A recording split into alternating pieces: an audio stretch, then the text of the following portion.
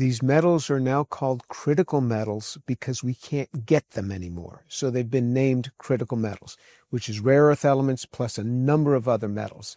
This will solve the problem. Now, it won't solve it overnight because we have to gear up. And so, but it could solve the whole problem within 5 years, where we would get to a steady state where we're able to produce as much as we use. If we have to bring in more, we have these mountains of tailings that we can access, and we have these constant mountains of printed circuit boards.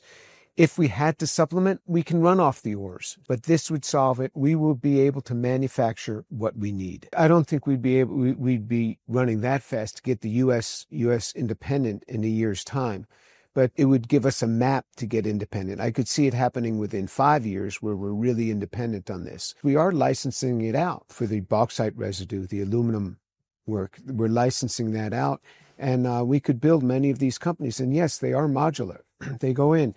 And for a manufacturing site that you can get these things going for a few tens of millions of dollars, that's not very much when it comes to this type of manufacturing.